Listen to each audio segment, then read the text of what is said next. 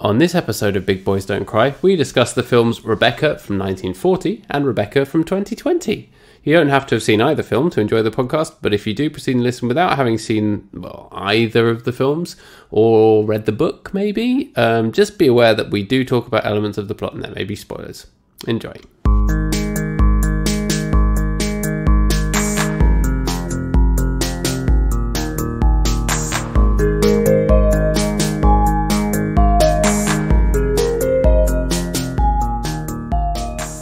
Hello, I can hear some strange squeaking noises. Hello, yes, it's me. I'm a distressed mouse. Do you want to ask me what it's like being a distressed mouse? Yes, what is it like being a distressed mouse? Not great, if I'm honest. No. Although it's amazing the places I can squeeze myself into. which is good in lockdown, having lots of spaces. You know, you can go on more adventures. Yeah, there's no rule about how many mice can get together, is there? No, exactly. The mice aren't in lockdown. Yeah, they're not in bubbles, are they? No, unless they're in one of those, what do they call it, a rat king? That's kind of like a bubble, the rat king. It's a terrifying where a bunch of mice all get together to be in a big nasty bundle. In the video game The Last of Us Part 2, there is an enemy called the Rat King, which is lots of different zombie monsters all attached together in a horrifying congealed mess. Sounds great. And it's very hard to kill and very scary. And then when you are able to kill it, bits of it start coming off and attacking you separately. And it's very, very unpleasant. Lovely. Just what we need for, the episode after Halloween. Now that Halloween's over, we can stop talking about scary shit. It's like, well, not really. We're transitioning out of that, aren't we? Yeah. And I think the movies, plural, that we've watched for this week are that kind of transitionary period, aren't they? From spooky to lovely. And it's been a week where, it feels like winter is here. It was -1 this morning when I opened the door. Yeah, the mist was rolling in this morning. Yep. Couldn't see properly outside of the house. Just lots of mist everywhere. The mist that's hanging around here feels like Harry Potter mist. Like the Dementors are going to come down and get me. Oh, that would be good. Not to get you, but to have Harry Potter. Thanks mist. a lot. Not to get you specifically, but to have that kind of mist is like the best mist. It's good mist. It is atmospheric. I'll give you that. Yeah, it's brilliant. I don't dislike it. Oh, I like a bit of mist. Yeah, but this is where we are. This year is somehow still happening. Yeah, it's still going on somehow. The last 2 or 3 days feel like they've gone on for an incredibly long time. Yep. Feels like we haven't recorded in ages. It feels like, just the other day we were watching something as funny and goofy as Pride and Prejudice and Zombies, and now it's lockdown too. Yeah, it's no seeing people, no going places, just being stuck in a house. Unfortunately, not in Mandalay. No, which is where it would be good to be stuck somewhere like that. To be locked down. So, if you employ, if you're like a rich bastard and you have a massive house and you employ loads of people, are they allowed to go to work? And they can't work from home, can they? So, are they allowed to come into your house and serve you? That is a really good question. We should really ask Jacob Rees-Mogg that, since I assume he knows the answer. I'm sure he'd be really open with us about it. Yeah, I'm sure he would explain it perfectly. Yeah. That's very interesting, actually. I haven't thought about that. If you are a Downton Abbey sort, can you have all of your vile servants, those peasants, in your company, or do they? Hugh Bonneville, I know you listen every week. Yeah, what's going on? If Downton Abbey was going now, I suppose a lot of those houses don't. The wealthy have moved away from that kind of lifestyle, haven't they? But I'm sure there's still quite a lot of them around that do have that kind of help. Yeah, not necessarily a housekeeper, a Mrs. Danvers type, but you might have a cleaner or, nannies and those kinds of things. Jacob Rees-Mogg is definitely all about the nannies, having proudly never changed a nappy in his life. Yes, yeah. Not a fan of the nanny state, big fan of actual nannies. Should put that on his campaign poster. Yeah, we need more nannies and less nanny state. Hey, that's snappy, Vote Jacob Rees-Mogg for Dickhead of the Year. 2021. He's going to need to campaign really hard for that one. He's got some stiff competition. Some stiff dicks to compete against. Yeah. And some limp ones too. And some limp ones, yeah.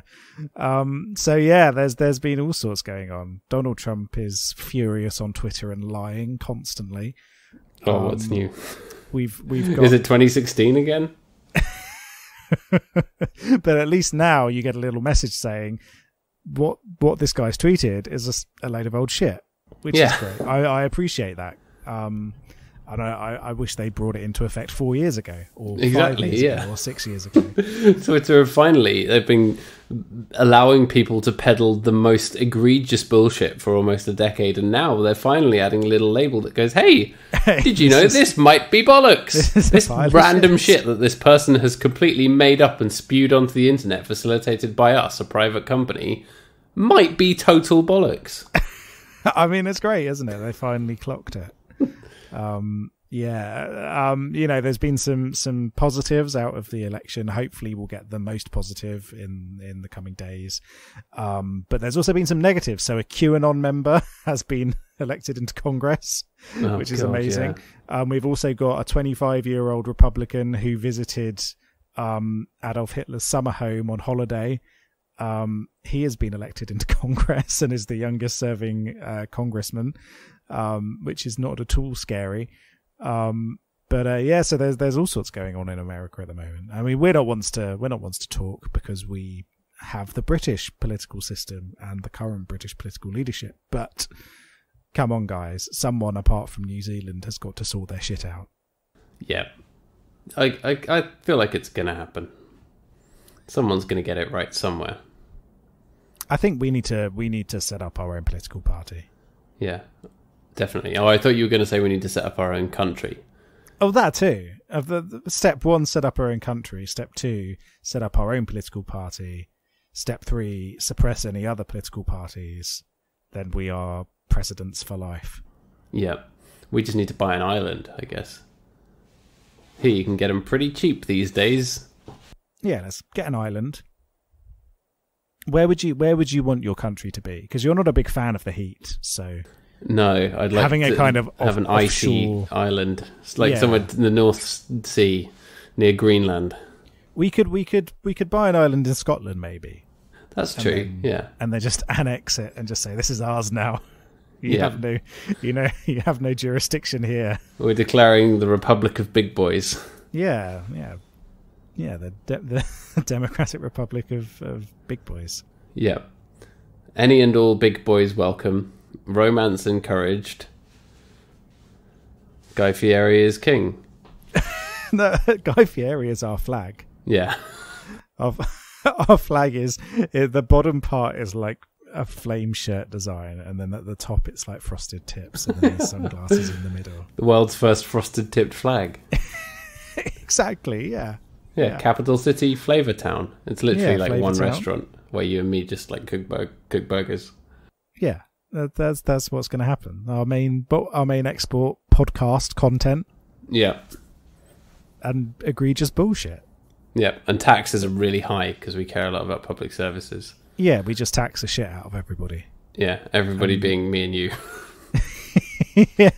90% tax goes directly into the other person's pockets. Yeah, exactly. And then we're both even, right?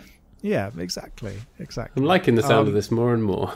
So speaking of class warfare, the movie Rebecca, although the original book has quite a lot of class discussion in it, I'd argue that neither of the movies truly grasps that. I was interested that you used that as a segue then, because I was going to say that's not something that I would attach to either of the films, but I have not read the book. Have you? So yes, it's a big favourite of mine, and I think Nerd. part of that is because I know books are for nerds. As we've long established, books are rubbish, mate. So many goddamn words. But Rebecca the novel has some very interesting thematic elements to it. So obviously you've got the main story, but then you've got all of the class element of it, where it's, it's this very historic, rich family where Mrs. De Winter marries into it from a lower stock. And you've got that violent reaction against her by Mrs. Danvers, and there's a lot is made of the lesbian subtext between Mrs. Danvers and Rebecca. Is discussed by theorists a lot, but there's also this class element where Mrs. Danvers feels as though she is part of this family because she came with her, but in reality she's never been anything other than the help, and matters that are very personal to Rebecca were never discussed with this person who felt that she was almost a part of that family dynamic, which I don't think is fully discussed in either of the films. No, you don't get that from Mrs. Danvers, do you? You get that with the unnamed protagonist, the second Mrs. De Winter. That comes across a bit more in the films, but again, I imagine is explored more deeply in the book, where it's this whole kind of like, is she good enough for him? And that kind of the insecurity Mrs. Danvers has about that playing off against her own insecurity as well. And thinking that it's kind of like, who am I? As I was a paid companion. I'm an orphan. I don't have any money. I don't have this, that, and whatever. But he wanted to marry her anyway. And obviously, her insecurity about all of that is kind of at the root of it. But as you say in the film, that doesn't come across so much. I don't know how it is in the book. Yeah, and I think in the book it's a very complex novel. There's a lot to discuss about it, which is part of the reason why I like it so much. Is at the surface, it's this story of love and betrayal. But actually, there's an awful lot more going on that we can talk about, from a society-based level. And I think neither of the movies truly gets to that point. And they very much focus on the actual plot and scary Mrs. Danvers a lot more. Goddamn movies and their plots. How dare they focus on the plot and try and tell a story? For fuck's sake, what are all these filmmakers doing? Alfred Hitchcock, Alfred Hitch plot more like. Alfred Shitcock. He could hitch a plot onto anything. He could. But yeah, so had you watched the original Rebecca movie before? Yeah, I saw it a long time ago. I think when we were in first year of university. Excuse me. It's been a long week. When we were in our first year of university, I think I saw it then. It was because it's held up as one of those screenwriting masterpieces, isn't it? As well as having this amazing literary background to it as well. And I remember thinking it was good at the time, but just from a purely kind of classic, screenwriting point of view, and knowing how great Hitchcock was, having seen some of his other works and stuff, it was very much all about Hitchcock for me at the time. But having rewatched it recently, I was completely floored by it. I thought it was amazing, and I appreciated the performances a lot more than I did before. Because I saw it a long time ago, before we became the serious film critics that we are now. So I was able to get a lot more out of it actually this time around. Yeah, because we have developed into the greatest critical minds of our generation now. Yeah, no one could out-critic us. No, exactly.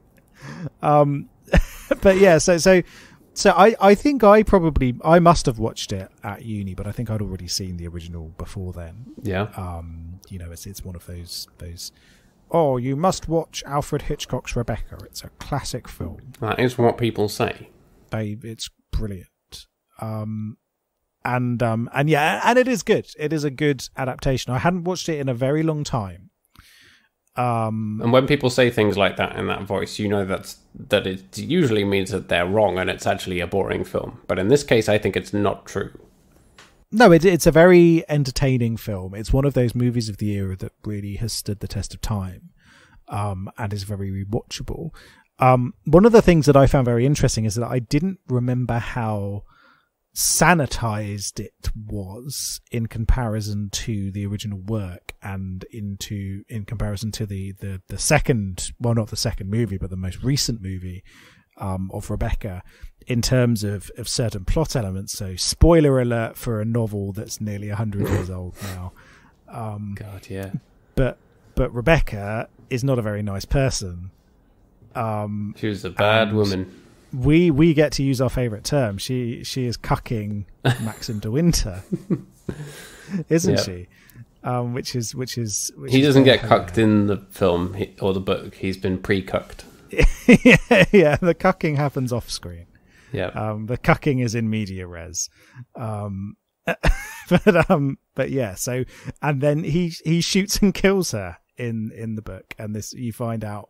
It's the big twist is you think the whole time that Maxim is finding it very hard to get over the death of Rebecca, and the new Mrs. De Winter, the second Mrs. De Winter, she can never compare, and that's what she's worried about. But in reality, he hated her, and she was cruel to him, and a very manipulative person, and eventually he shot her, and then made it look like she killed herself by drowning and crashing her boat, putting some holes in a boat. Yeah. But yes, and I did not remember that in the Hitchcock one. Instead, it's that she fell over and banged her head or something instead, and that's how she died. Yeah, and that it still has the same thing of she wanted him to kill her because she was terminally ill or whatever. Yes, but it's he didn't really even do it. She tripped over the door of the open dishwasher. She stood on. Yeah, what movie was that? Was that Garden State? Yeah. Alfred Hitchcock's Garden State. Alfred Hitchcock's Garden State. She stood on a rake in the garden and it went up and hit her in the head. Yeah. And then she slipped on a banana skin. And she fell into a cactus patch. And then rolled into the sea. Yeah, and then that's how she died. Yeah. Which I don't remember it being that sanitized. Clearly they didn't feel comfortable making it as violent as the original work. It was 1940, right? It was, yeah. So at that point in film, you have to think film is still a new medium. People are still working out what stories they can and can't tell on film and what people are willing to accept. And I guess with it being that much more vivid than books, at the time, I think that it might have even been considered quite risque in the way that it portrays some things or uses some certain words or that kind of thing. For the time, it was ahead of its time, I imagine. Yeah. And it's interesting because it is seen as this, this incredible classic film. For a movie from 1940, it feels very watchable and very real and very artistically interesting. And it feels like a film from 1940, but in the best possible way. Often you watch those kind of films and it's just a lot of people talking like this and then talking like this, and then there's endless people talking like this over and over and over, having lots of conversations. Those kind of films from that era are mostly conversations, but with this one you don't really mind, do you? No, and you're right. There's a lot of conversation, but also there's a lot of interesting cinematography and things like that. The end I think is fantastic, where the way that the fire spreads through Mandalay. Spoiler alert: the house burns down. Again, this book is nearly 100 years old. It was written in 1938. Yep. So if you don't want spoilers, too bad. This book has been out a very long time. And also, we always have spoilers in the show. So if you've gotten this far, I know. But sometimes people like to listen anyway. And then go read books. And then go read the book, which you should never do because books are well rubbish. No. You've got two movies. You've got the two movies, and there are other adaptations as well. Yeah, you've got the stage musical, you've got the rap battle, you've got the interpretive dance. You got the prog rock concept album. Yeah. Exactly. It's all good. In fact, there's a very funny adaptation. I can't remember who did it, but it's a comic of Rebecca, but it's like the prequel to Rebecca, where it's basically Rebecca walking around the house. So it shows the cucking. And then Mrs. Danvers going, "You'll never be as good as the second Mrs. De Winter." Which I think was very funny. I can't remember who did it, but one webcomic artist, I think it was, did it, and it's very well done. But Rebecca's one of those stories which is really it's been incredibly influential, and obviously it's become one of these great tales to be sold. And I think that there is this timeless quality to the story, because it's all about inadequacy and family and relationships and trust, which I think a lot of people can get behind. A lot of people can find that very interesting. what's fascinating is the way that can then be romanticized. So I mean, from your perspective as a soy boy beta cuck, a woke man on the Maxim de Winter murders his wife. I'm not sure he is a very good human being. She was going to die anyway, though, and she wanted to die, and she tricked him into doing it. But he didn't know that, and then he shot and killed his wife. What happens in the 2020 version? I can't remember. It's been over a week since I watched it. Yeah, exactly. My memories are all of the Hitchcock one. So yeah, in the 2020 version, by Ben Wheatley, basically, generally that's part of the plot follows the book. So again, she sort of gets him into such a rage that he then shoots her and kills her. And yeah, I think, yeah, Rebecca is a monstrous human being who's also having sex with her cousin. That's not good. No. Her extremely smug, weird cousin. Yeah, exactly. But even so, that does not necessarily justify her husband shooting her dead. Well, it was 1938. You know, they did things differently back then. Yeah, if you didn't like your wife, you shot her. You couldn't get a divorce.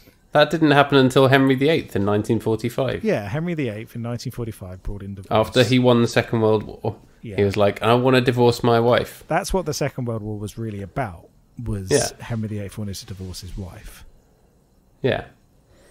Everyone knows that. Yeah, exactly. That is Adolf Hitler was all like, oh no, you can't do that, mate. Yeah, I'm going to take over Europe to prove it to you. And Henry VIII was like, Winston, come with me. And then they just beat him up. And then that was the end. Yeah, that's exactly right.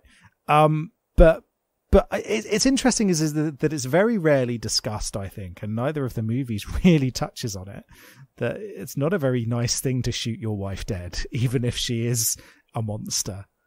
I guess that's because it's not from his point of view, is it? It's not his story. It's a peripheral in that story that makes it okay, and indeed, you know, it makes their romance work. After the point where you think that it's not going to work, and she's gone, oh, you don't love me, and then when the whole of the truth comes out, it brings them really them closer together, and that, I think, is the genius of the story. Yeah. But I don't trust a man who kills his wife. Not even Armie Hammer. Not even Armie Hammer in his incredible suit. Not even, and his perfect moustache, just like the Hitchcock version. So did you enjoy the Hitchcock version? I think maybe if we talk about that one first, and then we move on to. I really did. Yeah, I was really in the mood for an old film, and I think it really hit that spot. But yeah, I was thoroughly compelled, and I thought the dialogue was brilliant. It was really, really, you know, whip smart dialogue and great conversations that just revealed so much. And I loved how the music was always playing. Did you notice that? It's always got that those kind of lilting strings in the background, and they turn ominous very, very quickly at exactly the right moments. And I think that kind of old school scoring is something that people don't do anymore, because obviously it can get kind of annoying. But with this kind of film, I felt it really worked to make the atmosphere, and I thought it was really, really well done. I really enjoyed it. Yes, yeah. Did you feel the same? Yeah, I really appreciated it. I thought it was it's so well put together, and it's a relatively early movie in Hitchcock's career. Yeah, you know, it is 1940. His first film under contract with producer David O. Russell, related to Karen O from the AAS, I believe. That was David O. Selznick. But yeah, it's a wonderful movie, incredible performances as well. He also produced Gone with the Wind. Yes. Yeah, I don't know if I've ever seen it. It's fine. It's very long. It's long. It's odd. It's not got the best sort of politics, obviously. So yeah, it's an interesting one. Maybe we should talk about that sometime, actually. But yeah, and I think that, of course, stars Olivia de Havilland, who is Joan Fontaine's sister. Oh, really? Okay. Yeah. But then, yeah, you look at the main cast, and Laurence Olivier, Joan Fontaine, and Judith Anderson as Mrs. Danvers is she's great in that, and I think there's a lot then for the second movie, the 2020 version, to really live up to. But I think performance wise, it nearly does the job. Yeah, I'd say so. I think Kristen Scott Thomas is possibly even better as Mrs. Danvers. I absolutely adore her. She is fantastic. Yeah. And it's hard to improve on her performance in Under the Cherry Moon, obviously, but of course. But then, Lily James, I think, is very good as the second Mrs. De Winter. And I know that people have criticised her and criticised in particular Armie Hammer, but I think Armie Hammer's all right. I thought he was fine. I think he does a fine job. It's not Laurence Olivier levels, but I think he does a perfectly fine job of playing a handsome man in the 1930s who's posh, which is who's posh and a wife shooter. Yeah, and a wife shooter. So a little bit of trivia for you about the original movie, and this is something that I've just found out now. They had to change the death of Rebecca to comply with the Hollywood Production Code, which was a set of moral guidelines. And they used to have these kind of codes, didn't they? Like the comics code. It was it's more commonly known as the Hays Code, which I think we've talked about on the podcast before. Actually, I think I've talked about it. Where, and apparently part of the code is that the murder of the spouse had to be punished, so they had to change it that she accidentally died. Right. In order to get around the fact that Maxim, doesn't get off scot-free, but he's not imprisoned or given the death penalty. No. Which I think is what would have to happen otherwise. So that's why she tripped over the dishwasher. Yeah, that's why she fell into the cactus patch. Yeah. Sucks to be you, Rebecca. But I think, the original movie, I think, does stand up very well. I think it misses out on some elements of the original work, but I think maybe I'm being a bit too critical there because, it is hard to adapt any novel. But least of all in 1940. Yeah, but I think it does get the core components in there quite well, But then you've got, this 60-year wait for the one that we watched, and I was very much looking forward to Rebecca. 80 years. Oh yes, you're right. God. We had this discussion before, didn't we? How 1980 is 40 years ago. Yeah. And between 1940 and 1980 is 40 years. So we're as far away from 1980 now as this film was from Van Halen. God. You think about things like that and it feels like there's an impossible distance between those two things. Yeah, that is terrifying, isn't it? It's absolutely terrifying. Laurence Olivier lived to see Van Halen, is what I'm saying. He died in 1989. And loved them. But huge Van Halen fan. But yeah, Rebecca 2020, I was really looking forward to because I'm a big fan of Ben Wheatley, the director. Interesting direction for him, I thought. Yes. And I'm a big fan of the book, and I thought, I can see exactly how Ben Wheatley can make this very strange version of Rebecca. His adaptation of High Rise is phenomenal. I've still not seen that. It's very good, very interesting. The original novel is weird as all hell. And he manages to convert that to the screen very well. But I think it's a surprisingly restrained direction from him. It feels very classical in its approach, and it feels very saccharine at times. So you get these odd moments of weirdness. I think some of the lighting in the introduction in Her Dream, where you've got that very strange red lighting coming up, feels very Ben Wheatley.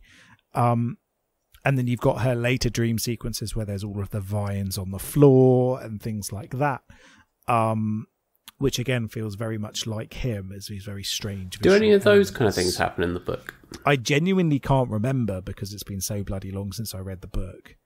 Because obviously there's no dream sequences with the Hitchcock version. The whole thing, they didn't have the budget for that. Dream sequence. But I think in general it's quite a restrained film. Rebecca 2020, as we'll refer to it from now on. Yeah, I still quite enjoyed it, but yeah, it is odd in the way it approaches certain things. As you say, yeah, the lighting and the dream sequences and the way it lingers on certain things. Yeah, it's very odd. It feels very traditional. It feels very very colourful and at times awkwardly uplifting in terms of its approach. There's a lot of the visual elements sort of play up. Monaco is beautiful, Mandalay is beautiful, which is partly done, but it feels like it's almost to an excess where it's showcasing the wealth of this style of life. But I think, and as you say, it's doing that without really going deep on the sort of the class element of it. Exactly, yeah, which I think is partly an issue with the film, is that thematically I don't think it's necessarily strong enough. And I think in part that's because, and I don't know if you felt this, but I felt that the first 3/4 or maybe 2/3 of the movie felt very, very strong, very well paced. But then from the moment that he says, lol, I shot my wife, don't worry. You said that with the slight Borat lilt. My wife. I shot my wife. I watched that as well, by the way. Did you? Yeah. Did you enjoy it? I did. I thought it was really good fun. There's some of the scenes feel superfluous and not that useful to the story, where it's just like, I've just gone here to gross someone out about a baby. But like, it's overall the satirical content hits hard, and it's a lot more relevant than Borat should be in 2020. But there are some really, really great moments, like the whole thing with him faxing the ministry. Keep going back to the fax shop, and the guy just patiently handing him the faxes. I don't know why, but I found that really funny. Yeah, no, there are some wonderful moments there, and I think the great thing about Sacha Baron Cohen's comedy is that he puts a mirror up to these people and shows them the real horror that they are. And I think Borat's one of the best examples of that, of showing the kind of inherent racism and bigotry of people, where as long as someone else is willing to show it, they'll be happy to show it themselves as well. Which I think is very interesting, and yeah, I think it's very well done. It's not as obviously not going to have the same impact as the original did, but over time, the only things that have been remembered about the original are the mankini and my wife. Anyway, so yeah, very nice, very nice. Which apparently has been adopted by the Kazakhstan Tourist Board as a slogan. So I saw that as well, which is great. But there aren't really any quotable lines or awkward bits of clothing in Rebecca 2020. Unfortunately not. No, apart from the whole thing with the dress where she gets ordered to change. And I'd forgotten that in the Hitchcock version, it's kind of before the party's even properly started. There's only a handful of people there. It never shows the entire ball, presumably maybe because of budgetary constraints, but I found that almost more effective, that it's just him and kind of the family members she's already met, who see that her make that awkward faux pas. I felt like it was overdone in the new version, because it kind of showed her in front of everyone. Still excruciating, but that's kind of a real as a pivotal moment in the film, isn't it? And interestingly enough, the Hitchcock version, in terms of the dress she's wearing, is more accurate. So it is a white dress on the original portrait. And I guess maybe they changed it into that red and black outfit because it's more, inherently sexual. I guess it's more of the colours that are thought of to do with sex, so it ties in more with Rebecca's character. And it tied in more with the colour and the aesthetics of the film. Hitchcock's film was in black and white, of course, so there's not much more you could have done with that. But I think they made a deliberate choice that did well with the colour palette and the production of the film, which I thought was stunning, actually. Yes, yeah, no, it's very well done.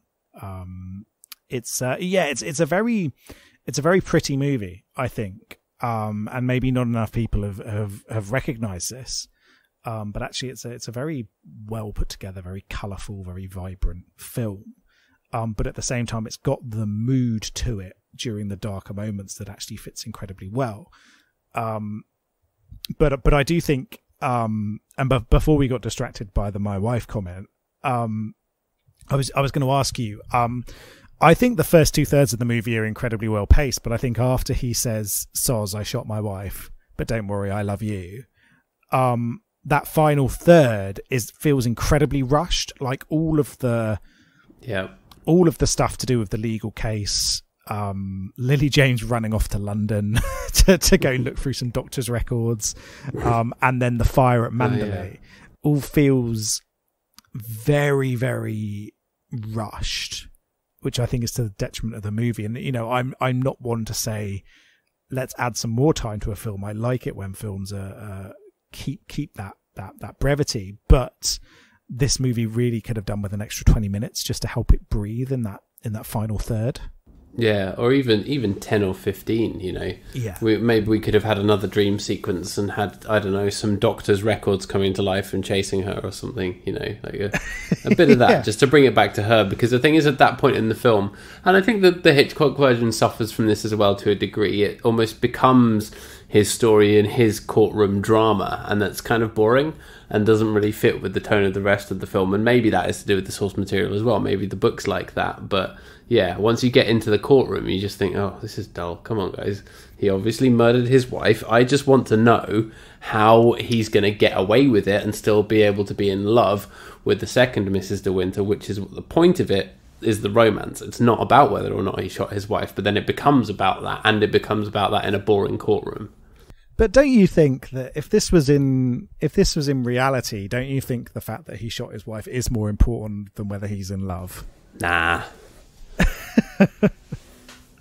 Because it's all coming out after he's already found love. At that point, you're already rooting for them. It's all right, it doesn't guys. matter. He might be fine. A murderer, but he's in love. It's fine. Don't worry about it. Yeah, that's how romance works. Like I feel as though I think the biggest problem with it. Well, there is one incredibly bad problem with the film, which I'll get into in a bit. But the biggest problem, apart from that, is that the whole Mandalay scene at the end where it's on fire is just way too short. Where, there's a fire. There's a fire. Oh, Mrs. Danvers has jumped into the water. Too bad. That's the end. Not enough made of the kind of big Wilhelm scream moment of her jumping into the sea. Yeah, but I feel as though the 1940s version did it much better, because although it didn't spend a lot of time on it, but you don't need to necessarily spend loads of time, but you need enough time to let the horror of it really sink in. That Mrs. Danvers, you just see her face in the window, don't you? Yeah. And then you sort of, it goes in to see her, and then like the ceiling falling in on her, and that's really shocking, and it's really powerful. And I think the new version really didn't have that emotional punch at the end, that she was willing to let everything around her burn as a retaliation for the death of the woman that she grew up with, that she nurtured and she fostered. And I feel as though it really didn't do a good enough job, the new version, of giving that moment the power and the time that it deserved. Yeah, because it's a really big and kind of shocking end. But I guess it's because almost at that point it's done, isn't it? He's, sort of got off. They are happy together. There's just the small matter of the insane housekeeper to deal with.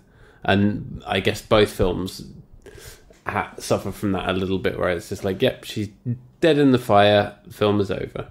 But I think the Hitchcock one gets it pretty much bang on in terms of, it has that shocking conclusion, whereas I think the Ben Wheatley one is kind of just like, oh yeah, shit, the house gets on fire, doesn't it? Okay, we'll put that in.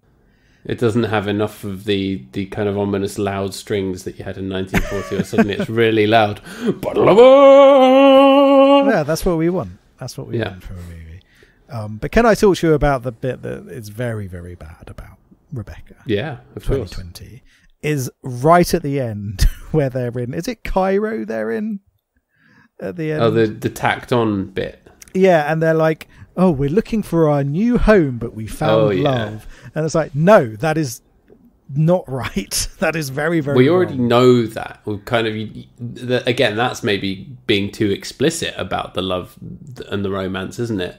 Where you feel it from, you are rooting for them because you see her as a vulnerable character and you identify with that. You know, you really, really appreciate the vulnerability and innocence that she brings, and you want her to succeed, but to actually have that depicted in that way, it's too much, isn't it? And I'm not even sure why, because you want that for her, but it's just like, yeah, you don't need to see it. And also it completely goes against the original work, where in the original work, yes, they are traveling, but they're not necessarily traveling out of choice. It's because they can never escape the scandal that and their house befell burns them. down. Lol. Well, yes, yeah, lol, rich person's house burns down. But they can never escape that scandal. They can never escape that fire. They can never escape from Rebecca. And that's the whole point of it at the end, is they're traveling. Yes. They're trying to find a new place. Yes. But the spectre of Rebecca will forever be with them. And that's the point. So by putting in this end sequence where it's like, hey, don't worry, we're having hot, sweaty sex in a Cairo hotel whilst we're drinking loads of booze, everything's fine. That completely goes against the ghost of my dead wife can't find us here. Exactly. It just does not. It doesn't work with the story, and it feels really, really stilted and completely out of place. And I know that a lot of other fans of Rebecca have not been happy with the new version, and I think that end point is I think the main point of issue that they have. It was a bit like the scene they tacked on to the end of The Hunger, wasn't it? Where Susan Sarandon's just looking out over the rooftops of London and going, "Ah, yes, I have my vampire woman in a box here." Yeah, exactly. Or I think the perfect example is the original ending to Blade Runner from the theatrical cut, where the two of them are driving off happily and they've managed to escape. And everything's fine. There's that voiceover, which obviously everybody hated and was taken out of it as soon as they could get a director's cut out. And it's exactly that kind of feeling. And I wonder whether that was a deliberate decision from Ben Wheatley, or whether it was something that was kind of pushed into it to make it.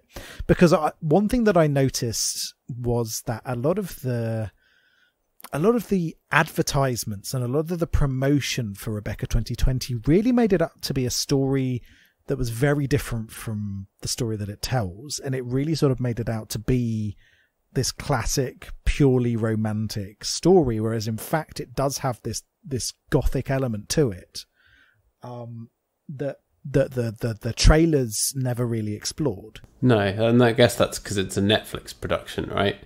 They want teenagers to watch it. They want kids to watch it. To all the wives I've shot before. Exactly, yeah.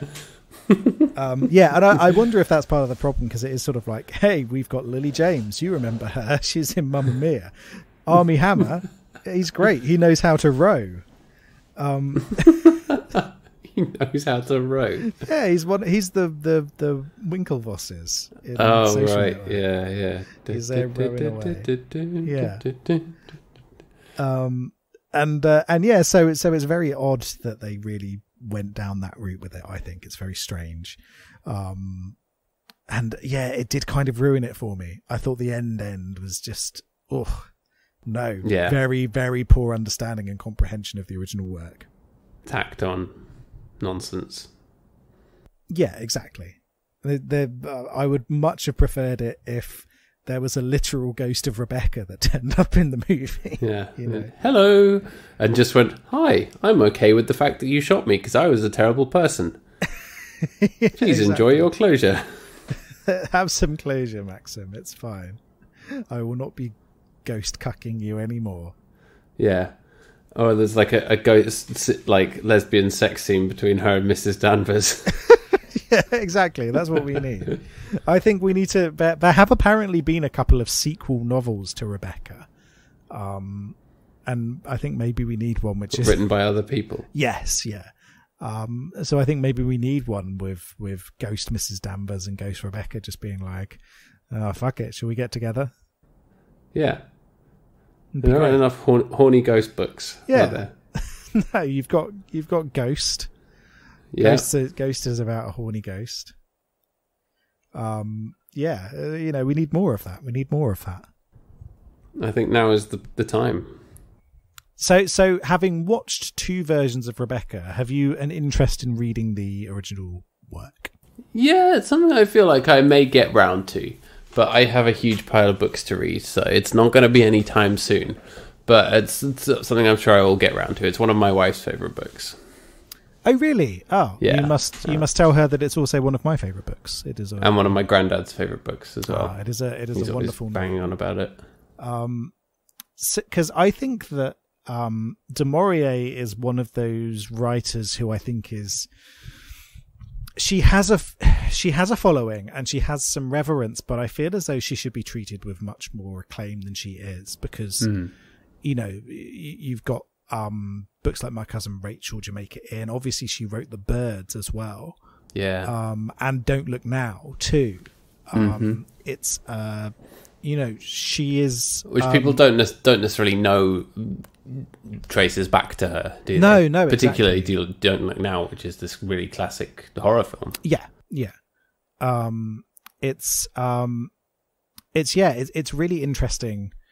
How diverse her works were, and I don't know. Have you ever read the short story of The Birds? No, I haven't. Because it is very, very different from the film. They're almost completely different, apart from the fact that there's murderous birds. So in one of them, birds aren't real. There's all a government conspiracy. They're solar powered.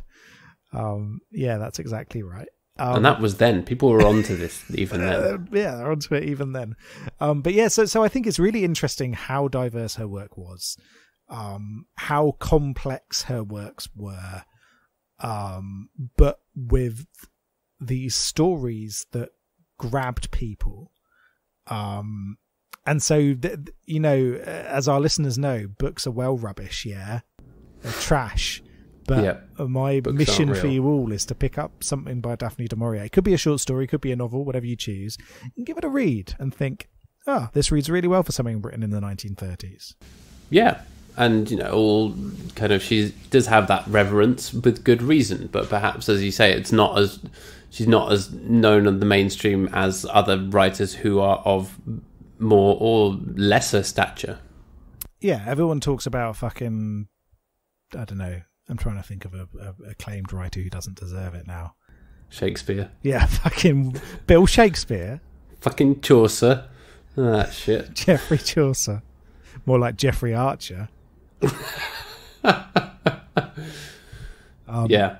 I mean, he also writes books. He does, unfortunately. Yeah. I knew of him as a novelist before I knew that he was a politician / dirtbag. / perjuring shitbag.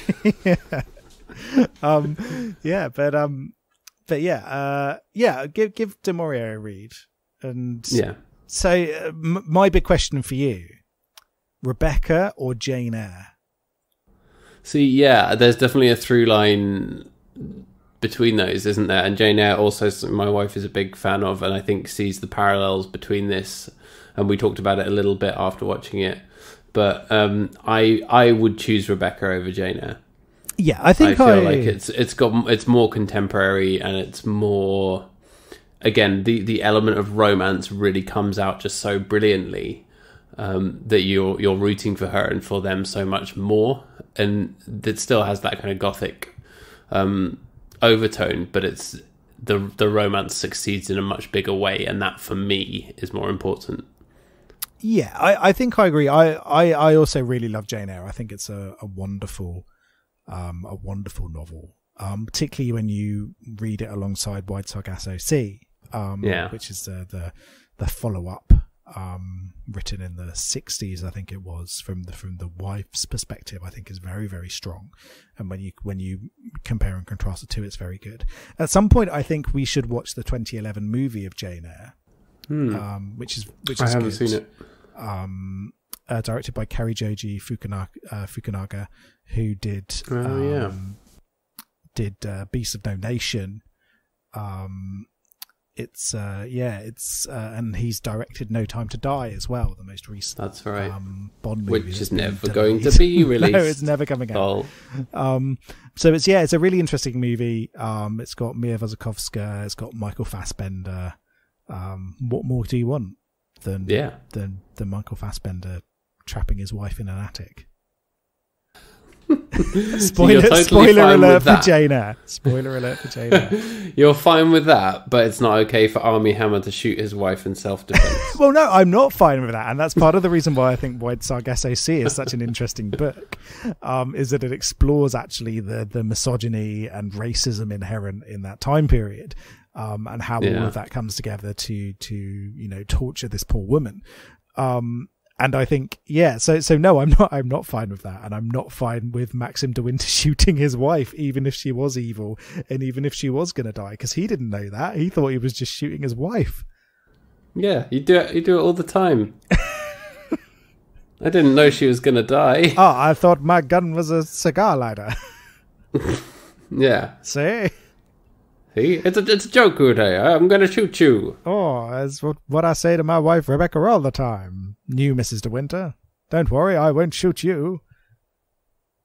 Maxim De Winter, fucking trash man. Get out. Hashtag cancel Maxim De Winter 2020. Oh, is Max De Winter's getting cancelled because he shot his wife? Tell you what, this cancel culture has gone too far. All you do is shoot your wife and then everyone's coming after you. It's a witch hunt, I tell you. Yeah. Man can't even shoot his wife anymore. I'm going to go on Joe Rogan and talk about how it's fine that I shot my wife because she was bad, and then maybe all those liberals in the media will leave me alone. Yeah, and then all the right-wing podcasts will be showing the clips from the Joe Rogan podcast, and right-wing people retweeted thousands of times a clip of Max De Winter going, "Yes, I shot my wife." I shot my Rogan's wife, but she deserved it. Interesting. I get paid the most hilarious, insane, ridiculous, evil amount of money to make a bullshit podcast. Let me talk about that for an hour, and then we can talk about how you shot your wife. A really badly recorded podcast as well. It sounds like it's in a couple of tin cans. It's awful. Yeah. You'll have Ben Shapiro going, so hypothetically, if you shot your wife and she was evil, but she also was terminally ill, should you be sent to jail for it? I'd say no. Yeah. Do you like my Ben Shapiro? I shoot my wife all the time. Do you like my Ben Shapiro?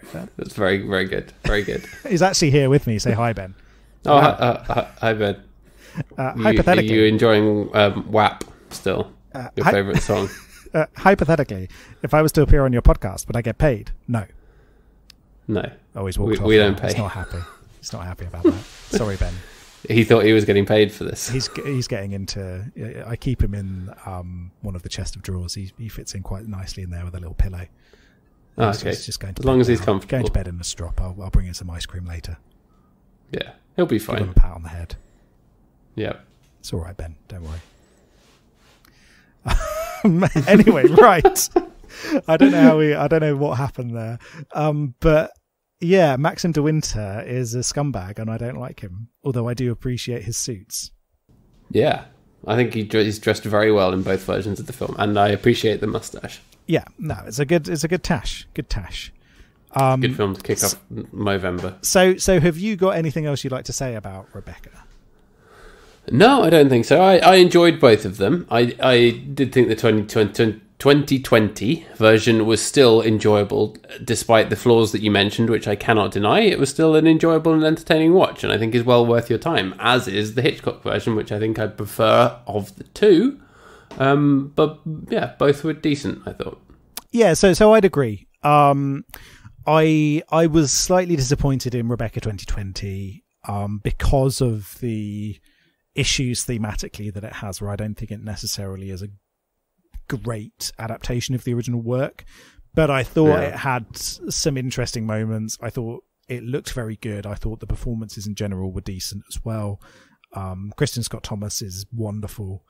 So I enjoyed both of them. I thought they were both They're both good. Oh, and our man Pete Doherty's in it as well. Oh man, Pete. Yeah, no, he's good. He's good. Again, playing a great little character. But yeah. So how are we? Do you want me to give some trivia, or shall we rank them? You gave a little bit of trivia already, but if you've got some more, I'm always interested to hear it. So this was Sam Riley and Lily James's reunion after Pride and Prejudice and Zombies, obviously, which is great. Good. Sam Riley and Armie Hammer are also both in Free Fire, the previous Ben Wheatley movie. Oh, yes. Which is great. Kristen Scott Thomas's character, Mrs. Danvers, states that Mandalay had been a gift from Henry VIII, famous winner of World War II. Yeah.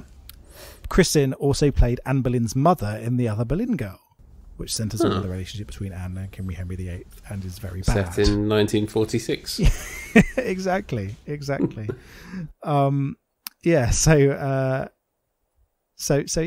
that'll do, I think.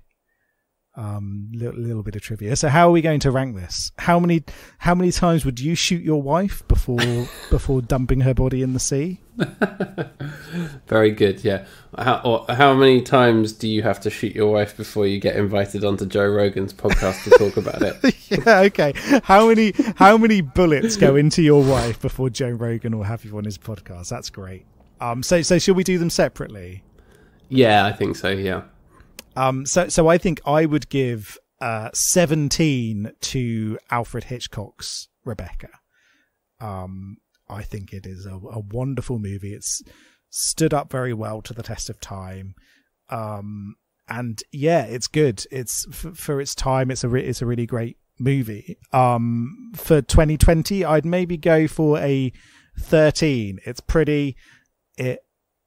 It works pretty well, but those thematic issues and a really bad ending do hold it back for me. Yeah, I will agree with you on the Hitchcock one. I think that's pretty right. It's a pretty high score, but definitely well deserved. But I'll go a couple higher on the newer one. I'll give it a 15. I felt like it was, it's 3/4 of the way there for me. I don't have the same qualms as you have with the divergence from the source material, and I thought it was very pretty and very well put together. And I don't care that Mr. De Winter shot his wife. You just don't care. You're fine with it. You want to keep that patriarchy going, you scumbag. Yep. You're after those alt-right populist dollars.